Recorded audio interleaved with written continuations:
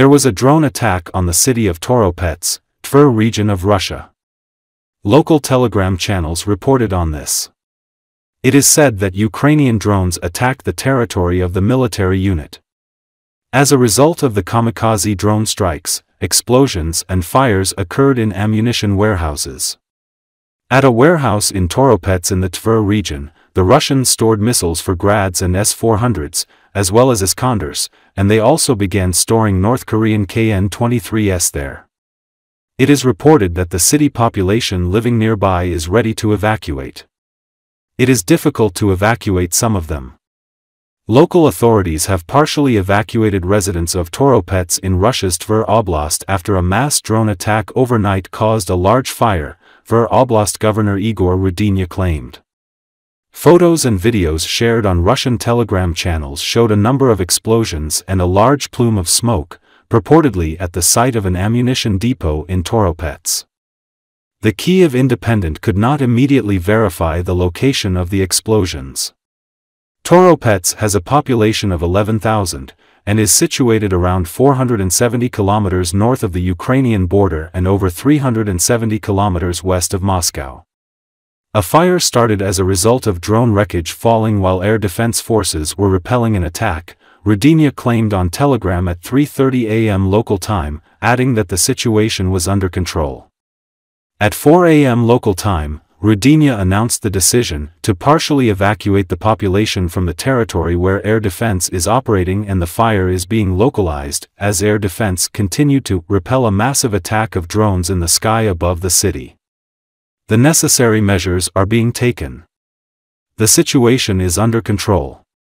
According to state media outlet RIA Novosti, the population was being evacuated to the town of Zapadnaya Dvina, 35 kilometers southeast of Toropets.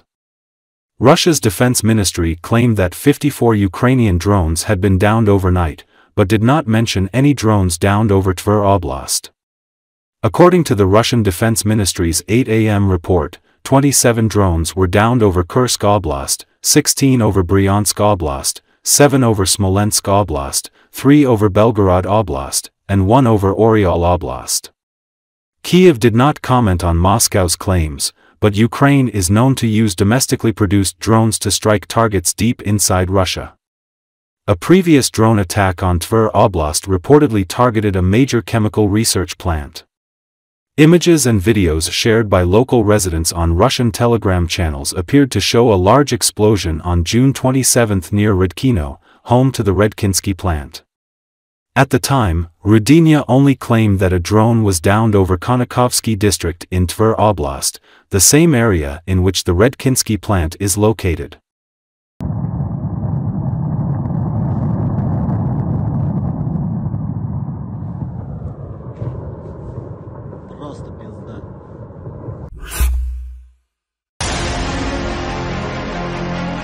There is a huge scandal in the ranks of the Russian occupation army. A group of experienced drone pilots of the Russian army was transferred to attack aircraft and thrown to certain death. Dialogue UA media outlet looked into the details of the scandal. One of those zeroed out was a drone operator Dmitry Lysakovsky, call sign Goodwin, who was quite well known in the ranks of Z Patriots and had been fighting against Ukraine since 2014. After a quarrel with the command, he was transferred to the stormtroopers as punishment and sent one way. Having learned about this, the occupier recorded a video with a comrade accusing the commander Igor Puzik, call sign Zloy, of protecting the drug business as well as working for Washington. Goodwin and his comrades were well aware that they had been sentenced to death. Despite this, they meekly went on the assault from which they never returned. We received the task today to go into infantry formations without explanation of the reasons, although we know them very well. Zloy, who had fallen out of love with us, being absolutely stupid, not understanding what he himself wants, a hysterical person, sent us with such a task. Many people began to notify us that we were leaving one way. We decided to go because there is an oath, there is a homeland, there is a duty. Various things flourish under the wing of Comrade Zloy. The entire command, at least the senior ones, takes a percentage from the drug trade. Their task is to make sure that we do not survive. Apparently, from somewhere in the Washington Regional Committee came an order to eliminate the best calculation of the UAV of the aircraft type, which regularly supplied intelligence information. All the information that we delivered is slowed down at the level of the regiment commander and the chief of staff, did not go higher, so that the targets of the Ukrainian army are not destroyed.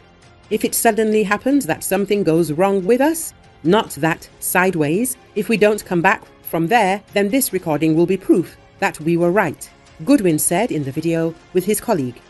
A huge betrayal is growing in Z channels regarding the liquidation of the heroes of Novorossiya. Russian state propaganda is trying to hush up the scandal. Thus, Yuri Podolyaka demanded to stop dispersing the TSIPSO. The scandal was commented on by Ukrainian journalist and blogger Denis Kazansky. He considers this story very illustrative.